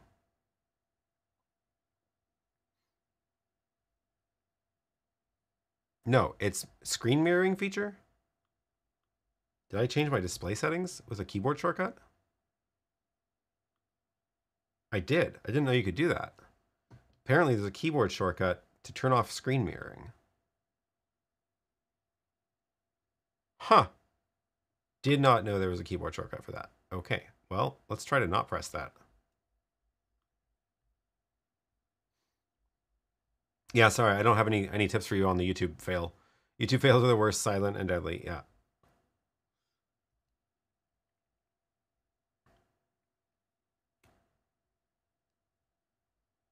Yeah, hopefully somebody will do a good, simple demo of Resolve Replay feature. It really does feel like a lot of stuff to cobble together, but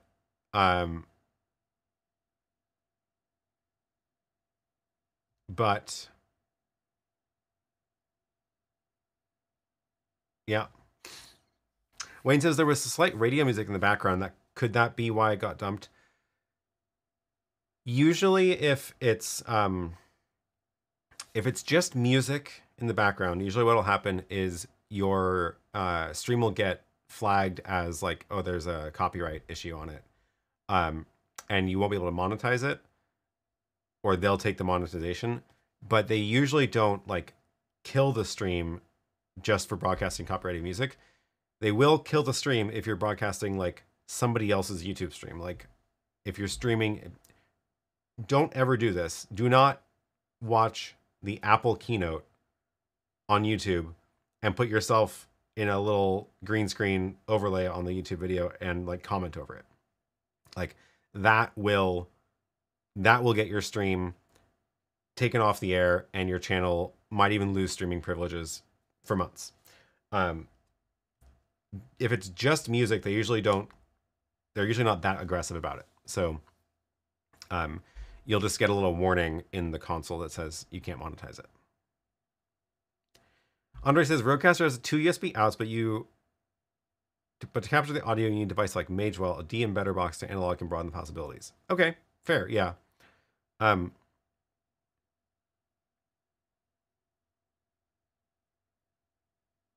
Or I feel like USB audio in. Okay, that's the problem. Is USB audio in.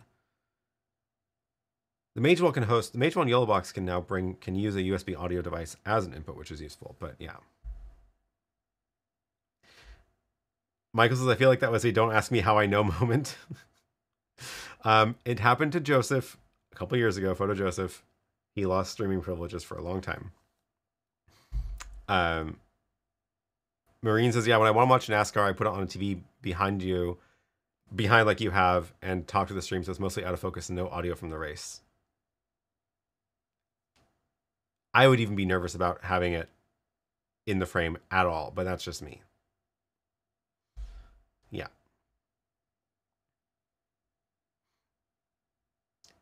Oh, the analog outs of Rode devices are balanced or headphone. Oh, see, I always forget the ports on the Rodecaster. There's no like line output. Huh. Mevo needs to make a wireless audio interface and a wireless SDI HDMI interface for their Mevo infrastructure. I love to use my own cameras and feed the system audio from an audio console. See, I agree. Audio I hadn't thought of as a separate box. I did tell them at the booth that they really should add a HDMI capture card, wireless HDMI capture card that feeds into their system, because that would get us pretty much what we had with the Sling Studio, with the ability to, because the only way to bring cameras into that was with these little capture cards, and you plug in a camera or anything else. But yeah, totally, I agree on the audio one too. So I will say one thing they did have there at the booth, which I should have spent more time talking about in the video, was where is it? How late? Oh, there it is. I should have spent more time on this in this video, but 90 seconds is really tough. They have a new little capture card, and it's not wireless, but it is a capture card that plugs into the iPad, which means you can now you can mix your wireless Mevo cameras with video or audio from other things if you can bring it into HDMI. So, for example, take an A10 mini output, feed that into the capture card into the iPad, and now you can do a full A10 production and mix it with wireless cameras. So, just going to put that out there as a option. They had it, the way they were talking about it was, oh, you can use, here's where I go and add it. You can use a wired webcam, right? So this is, oops, I meant to pause the video, not switch cameras. Now I lost it. The way they were talking about it was, oh, now you can use wired webcams along with your Mevo wireless cameras. But I was like, doesn't that mean you could also plug in an ATEM over UVC? And now you've got an ATEM switcher mixed in with your wireless Mevos. And now you've got audio inputs on the ATEM or multicam wired, whatever. So, or just a little capture card. You can even just do like, HDMI to UVC capture card and bring in any camera that way. It is wired, but I asked them, like, you guys should make a wireless one. We'll see what they say.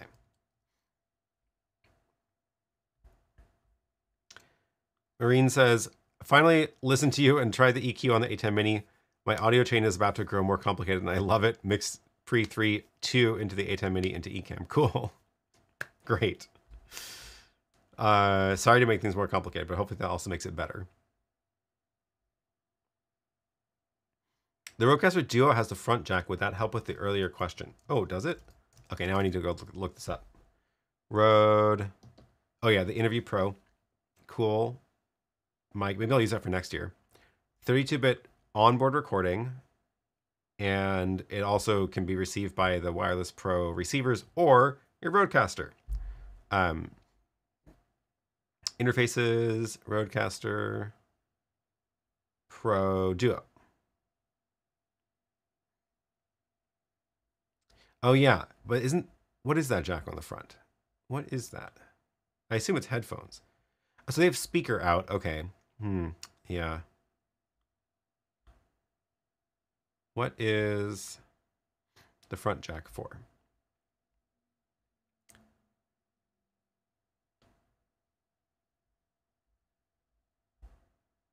Not clear. Huh, yeah. And next thing you know, you would go for a Midas MR18. Yeah, it's dangerous. Dangerous. Then you go for a 32 when you want Maddie.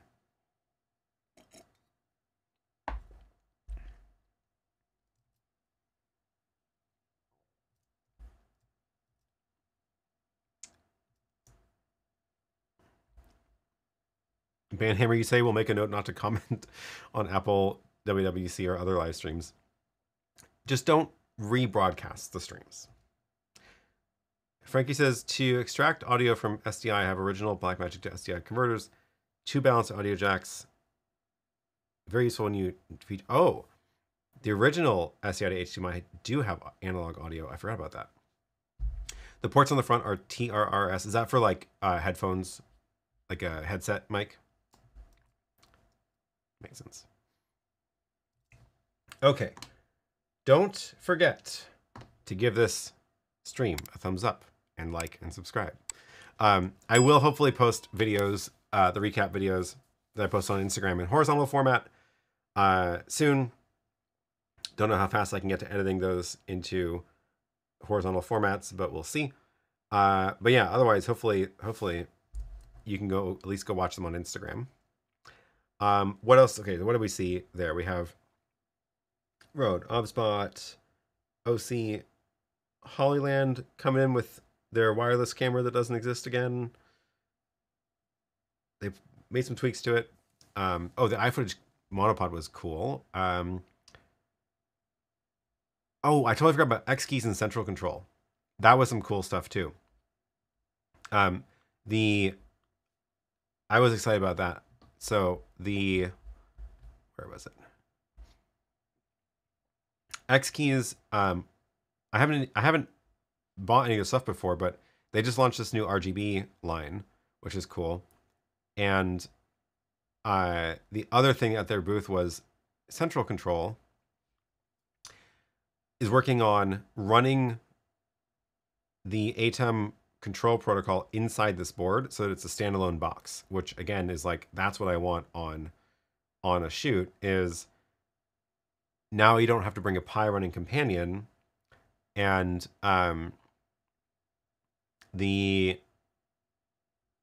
because this box just talks straight into the ATEM, which is very cool. Also, John made a cameo at the booth, which was fun to see. I told him I would send him some video of me sitting in front of a screen talking as well. So I'll be at the next booth, hopefully. But yeah, that was very cool to see this control surface for the ATEM built in too. Brandon said, did I watch any of the office hours coverage at NAB? No, I didn't have any time to watch anything else, any other coverage of NAB, but they had some cool stuff. They were like, had a whole rig with a monitor on the front so that the person they were talking to could see all the Zoom participants, which was cool. Also, they were using gear that is far out of the budget of most people for that was like on loan to them. But it was very cool. Wayne's spot on the map is not showing up. Why not? Say hello from Australia. You have to say hello from, otherwise it doesn't work. Did I see the new YOLO Live box cam? Yeah, I checked it out again. The new one they had here was the one with wireless in it. So I was supposed to take one with me and I completely forgot. So I don't have it here, but I might get one in at some point, maybe after they're launched. Definitely a cool idea. I'm curious to know about the possibilities for integrating it with other kinds of things to control it other than just the YOLO box. Because I know they have control software in the YOLO box for it, but because there's like no screen, no buttons. So, there's your hello from Australia, Southeast. Now you're on the map. There we go. The moon is not on the map, Raul. Brandon says, I bought an OC Ghost Stream. I have the Scarlett Solo 3rd Gen. What's the best way to get that into the Ghost Stream? Scarlett Solo 3rd Gen.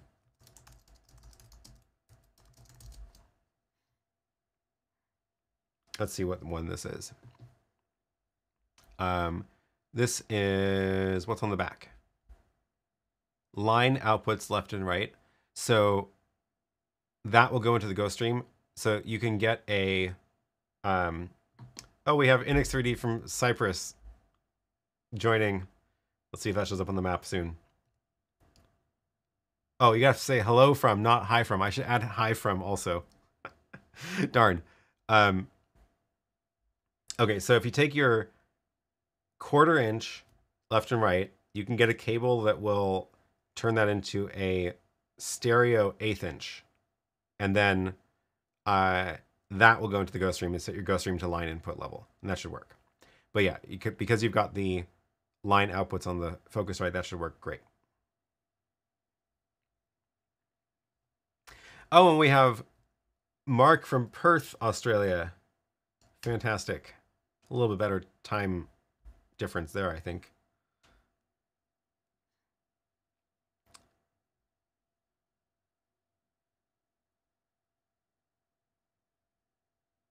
Michael says, fun fact, Aaron uses Amazon Mechanical Turk workers to power them up just like Amazon's AI stores. No, no. It is my computer workers. I went into one of those Amazon stores on this last trip. It was weird because really is you just swipe a credit card to go in, you just pick stuff off the shelves, put it in a bag and walk out, and then you get charged later. And I was like, okay, how is this working? And I was looking on the shelves. I'm like, are there little NFC tags everywhere and like sensors on the things I'm picking up? No, not at all. And then I looked up, and it was just, the ceiling is just full of cameras. Like cameras, I have to show you a picture of this. It was out of control. Oh, there we go. Now we got Cyprus on the map. No, it was seriously, it was out of control how many cameras there were. Where is my photo of that? It was before NAB. So it was before NAB. Let's mirror my screen.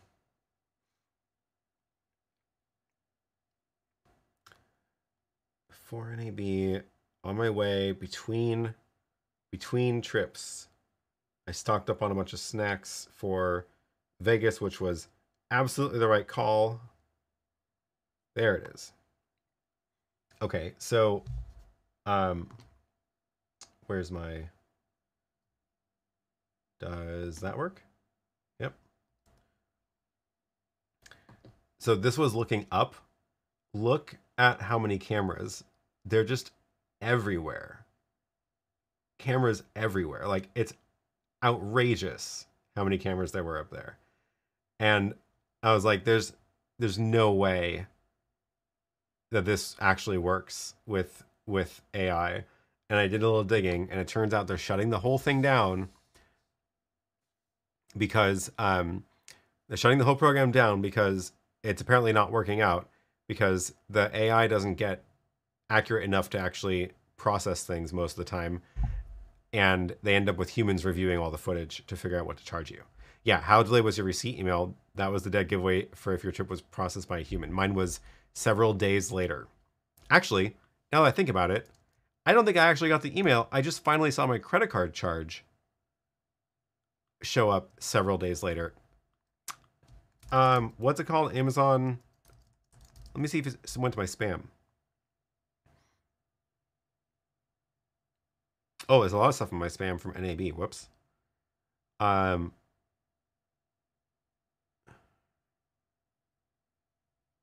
Nope, nothing. Nothing in spam. Did I delete it? It would have been like April.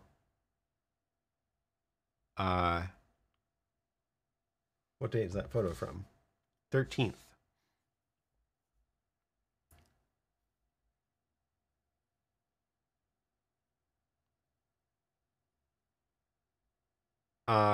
Interesting. Amazon. What was it called? Just Walk Out.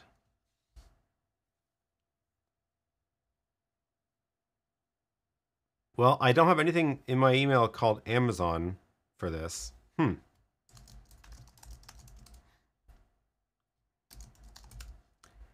Yeah, I don't think I ever got a receipt for that. So I just got a charge on my credit card. Interesting. Maybe I should dispute the charge and see what happens since I didn't get a receipt for it. They said they were going to send a receipt.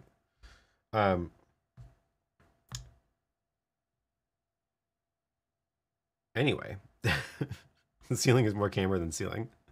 Yes. Oh, while I have my phone connected, what else can I show?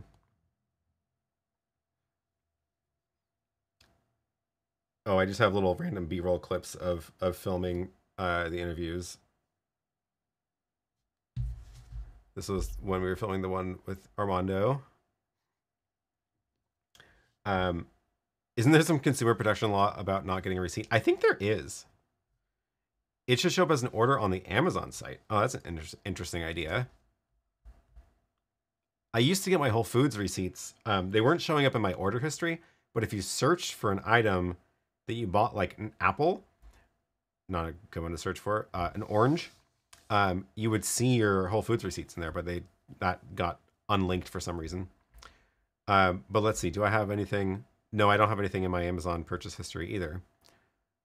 Let's see, Amazon. Oh, maybe it's in the local store orders section. Nope, nothing there. Yeah.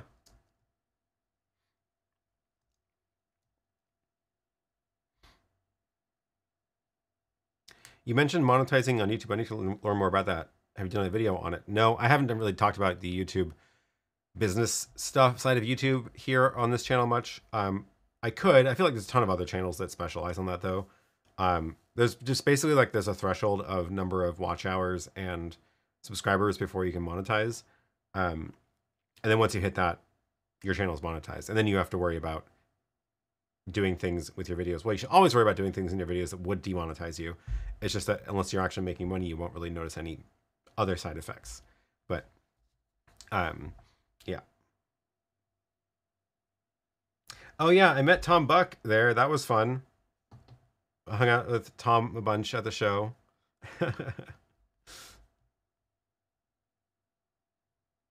Let's see. The little globe thing is wild. This was on the train ride, monorail line. They had it set to show like the moon at one point, which was very cool. I think it's cool. To be fair, they have tons of footage to counter your dispute. It's true. It's true. But hey, if they didn't send me a receipt and they have to, isn't that their problem?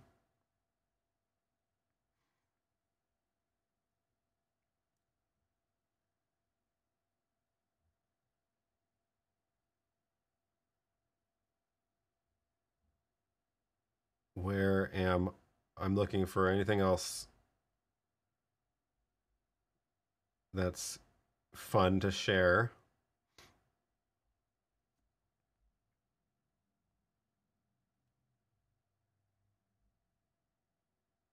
Tom says B&H flew him out. Did you get a deal like that? That was super cool of B&H. I know. I was surprised to hear that. They just like offered to fly him out and pay for his trip, just to mention B&H in his recap videos, which is very smart of them, honestly. I did not get a deal from B&H like that, but I did get paid because I was doing the news stories for the Animos project. So yeah, my trip was covered, but it was more like a regular like contract, like a regular project, not a like sponsorship deal. Is there a difference? I don't know. I guess the difference was mine had a much more clearly defined expectations and outcomes, whereas B&H did not. But yeah, it is. I do appreciate Atomos and the other sponsors for funding that whole project, because it is a lot of work, and we did also have to bring in 2 more crew to help run it this year, which was great that we did that.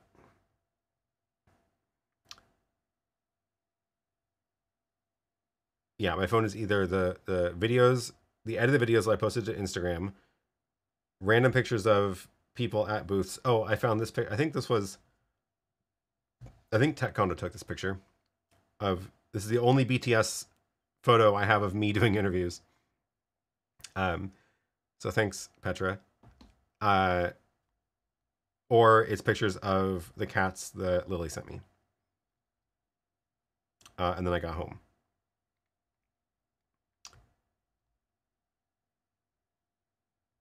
Then I got to entertain my cats by playing stick toy with them and filming them in slow motion doing very, very tall jumps. Almost overshot that one. Oh my gosh. Yeah.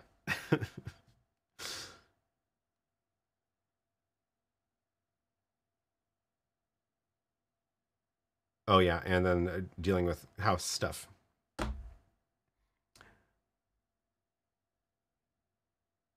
Speaking of Atomos, any thoughts on the Ninja phone? I didn't really get to play with that much. I should. That's a good idea.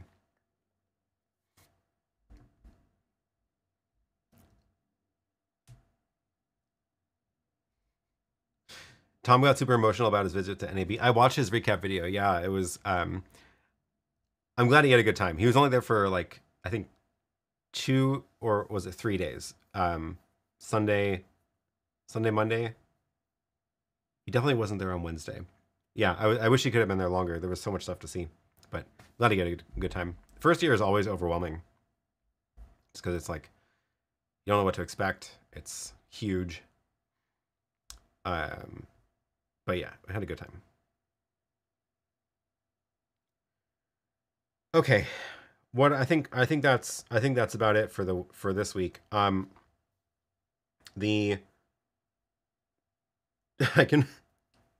flown in and out the night before, and it's wild seeing it from the plane. I can imagine being distracting for pilots.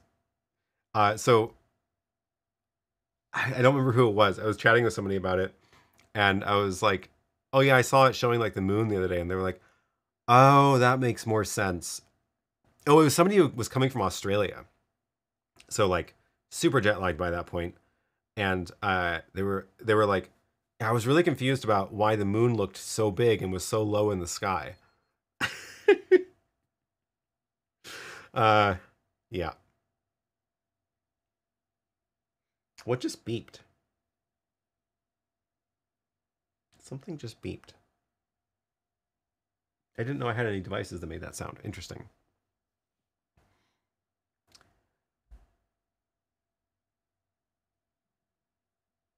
Yeah. Anyway, moon on the floor of Vegas, which is confusing. But that thing is, I think, is so bright. I haven't been inside of it yet, but maybe I need to do that next time I'm there.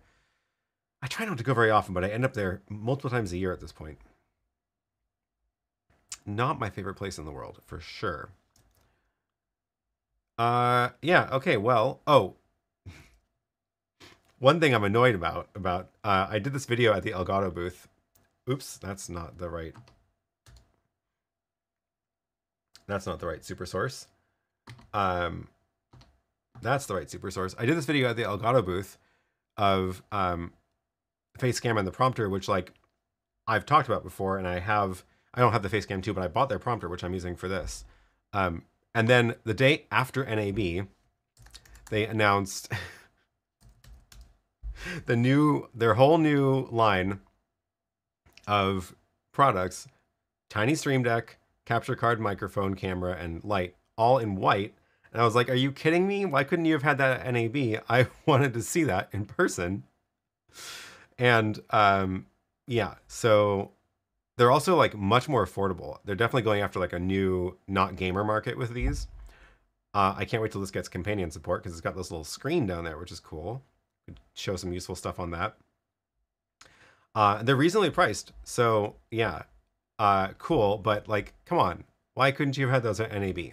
We were right there. I had a booth. I did an interview at the booth. I didn't mention it. Yeah. Maybe they just saw it as a different target market, but like, on the other hand, Amaran had a booth there in the Aperture booth, but they're like doing a more formal split on the they're doing a more formal split on their two brands, including internal reorgs of like the teams. And the Amaran line is now like just for creators, and the Aperture line is for like film, large productions. And it was very well demonstrated by their sets they had at the Amaran corner, which was like a streamer setup in like fun colors and that kind of stuff. So they clearly thought they could target the like streamer crowd at NAB, creator crowd. So I don't know why Elgato had the prompter there and then didn't do their launch at NAB. Yeah.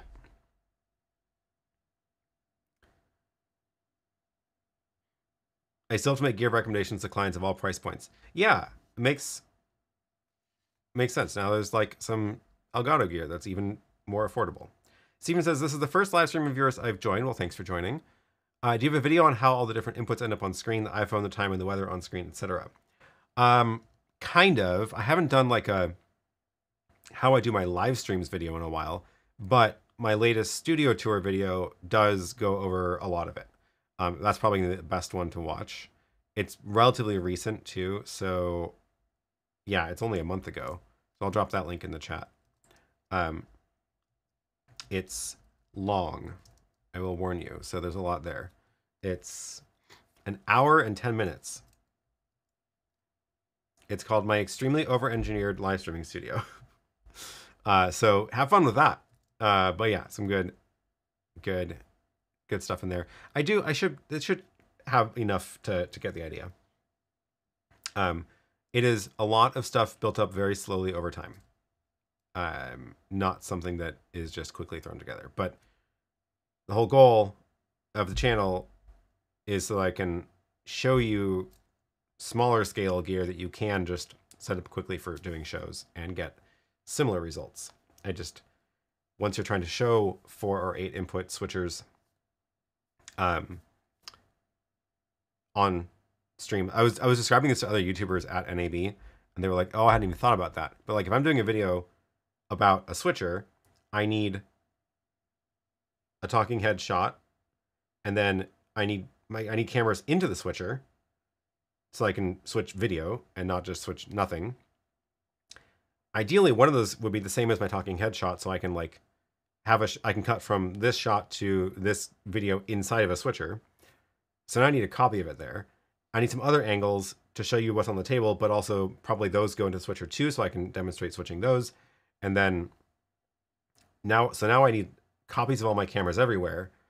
And it kind of just explodes from there. And that was breaking a lot of people's brains, because like, if you're used to just filming one camera and maybe a top down for a video, it's a lot simpler. Michael says, why wouldn't the Neo stuff be compatible with Companion? Because Companion actually has to like create, sometimes they work without special configs, but like there's different number of buttons on that screen. So Companion needs to know how many buttons there are. And that means like it needs to know the product ID of the product and what that means. So when you plug it over USB, it knows like, oh, I actually understand how to talk to this device, and it's not just some random device. So if you look at the source code for Companion, you'll find like the list of all the Stream Decks that are supported in it somewhere. And so yeah, that's why. And then plus with that little tiny screen on it, that's like a totally new thing that doesn't exist in Companion right now at all, right? Like that shape of a screen and showing text on that doesn't exist in Companion at all. So that's going to take some new stuff. But yeah, it'll be cool.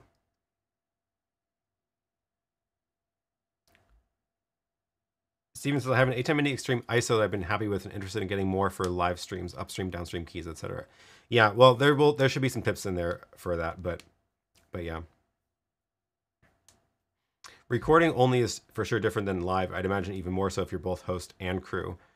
Yeah, right. And I'm also, yeah, not only doing recorded videos, but also doing live demos of these switchers. So it explodes.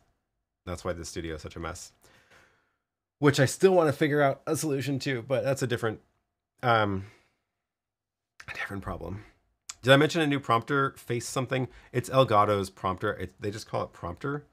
Let's see. It's in, where is it? Capture, cameras, prompter. This is the one I have at the desk up here. It's a USB monitor down here mounted to this mirror. That's all one thing. It's not, you can't take it apart. So it's like the simplest way to get a teleprompter into your computer, because you plug it in, your computer sees it as a second screen. You can mirror or extend your desktop, that kind of stuff. No HDMI in on this. So yeah, that's the big difference with this, is that there is no HDMI input on this prompter. It is just for a computer monitor, which is, I wish they at least would have had an option of switching into HDMI in, but they're clearly going after like one particular use case with this, so that's fair, right? It is a USB monitor. End of story. But yeah, I wish they would have added the HDMI input. Anyway, oh, there's Tom. he did a good video on this one. Do I have any videos showing my world map setup? No, because it's not something that is really repeatable. Yeah. Companion also has a Stream Deck plugin, so you could go the other way around. Oh, that's a really good point. I hadn't thought about that. I don't I don't use my Stream Deck this way because it's plugged into a Raspberry Pi, so I never run the Stream Deck software on the computer. But yeah, you're right. If you're running the Stream Deck software on a computer, you could add your companion buttons that way. Great point. I always forget about that. Oh, funny. I do actually have Stream Deck software running on my computer. Oh, I think I was starting to add a Stream Deck and then I got distracted with it. So somewhere in here, I don't think I have the companion thing installed, but you can add a companion button like there. I don't like doing it that way just because it's harder to manage, but that would certainly work with this new one for now. Michael also forgot about that. Okay, we're gonna wrap this up. It's been 2 hours. Oh my gosh. I need to go. What do I need to do? I should probably film something so I can get a video out this week. Don't know what I'm gonna do about NAB videos. We'll see. Plus, I need to clean the house before Lily gets back. It's funny, we crossed paths on my way home. She left for Chicago for a conference Wednesday afternoon, and I got back Wednesday evening. So we didn't have to get a cat sitter, which is nice.